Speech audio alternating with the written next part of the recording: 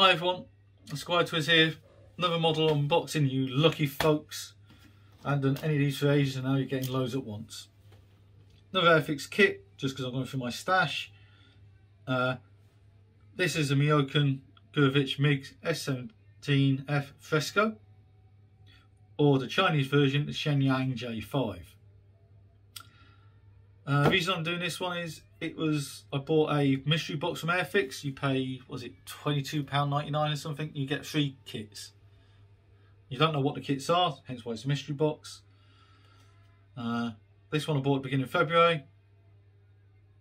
This came with their Mark 1A Spitfire and a P51 Mustang, which I would class as their beginner kits. I've used several of those over the years with the Air Cadets.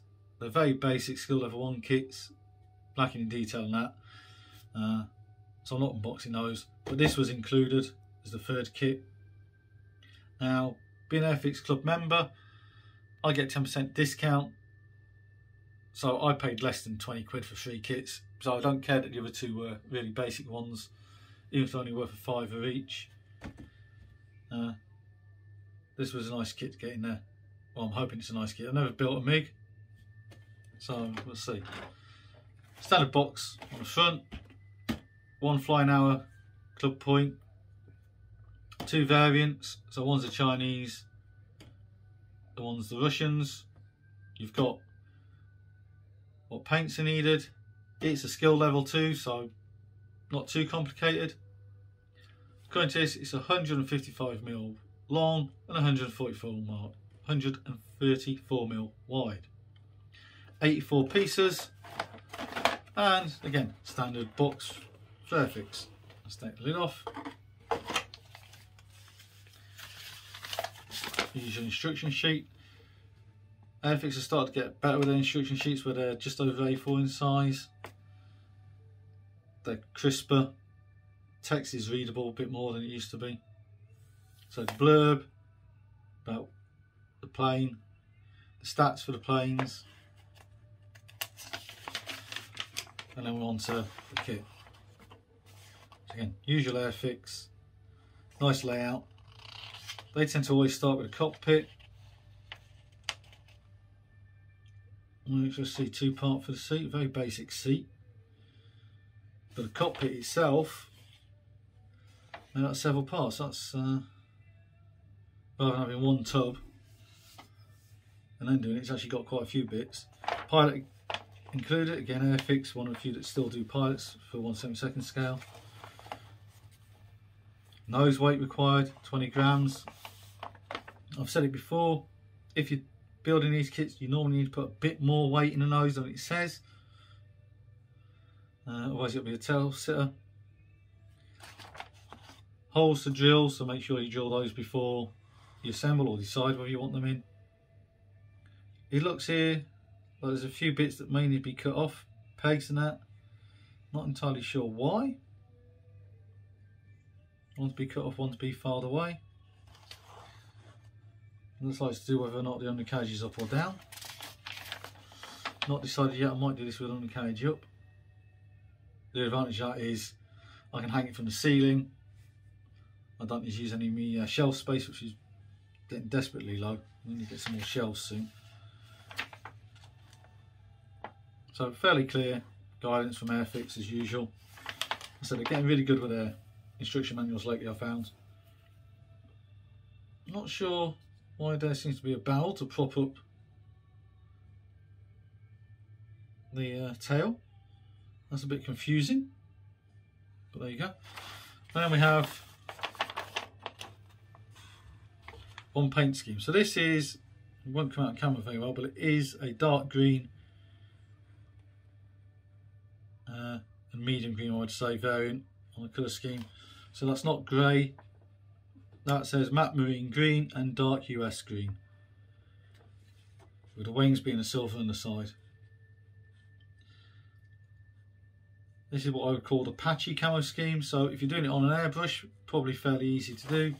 If you're doing it with a brush painting, not so easy. But this is obviously, it says here, Vietnam People's Air Force, Towers 1, August 1969. So this would be the Chinese one used by the Vietnamese.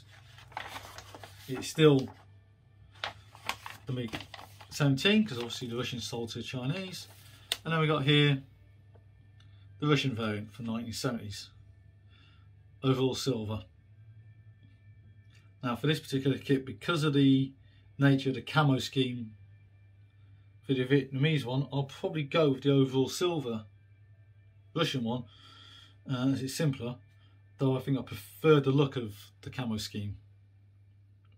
The Chinese one is just, I ain't that good with airbrush, I'm not sure I could do it justice. So an overall silver one, keep it nice and simple. Decals, fairly basic, lots of small decals. And you've got Vietnamese and Russian symbols. So not a lot really for the main decals. So look at the clear parts. They're not looking too bad. Bit dusty it seems, but not as clear and crisp as I've seen on some of the other kits lately. They do look a little bit dustier and a little bit, I don't know, not as clear, not as bright, not as sharp. This is a Airfix standard grey. Now, I don't believe this is a retooling or anything. This is a kit that's been around for a number of years. But this is a light grey plastic. Some bits of flashing on there that don't look right. I hate that they put these little, what are they, venting plugs in places. I tend to find they snap off. You've got, yeah, definitely some flashing there. But the sharp edge of the tail, that's going to be a bit of a pain. Sunken panel lines, though, so it tells that it's one of the newer ones, not one of the old 80s kits. It's looking alright. Some detail on the engine, nozzles.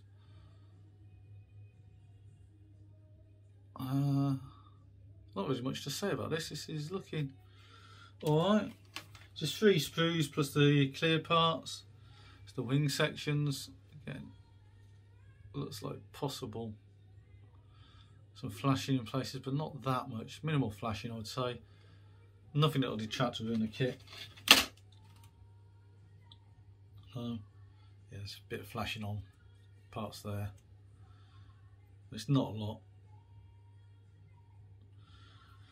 To this level, it's the details what I expect. Not overly detailed, not that many parts, but looks like a nice, easy kit. If you've only built 1 or 2, or 3 or 4, I should say, more kits before, this could be a next step up. So if you've only ever done Airfixes, Spitfires and Mustangs at skill level 1, this would be a nice kit to go to for skill level 2 to move up. But overall, I'd say it's an average kit. Not much more to add to that. So, Squire Twist saying, happy modelling.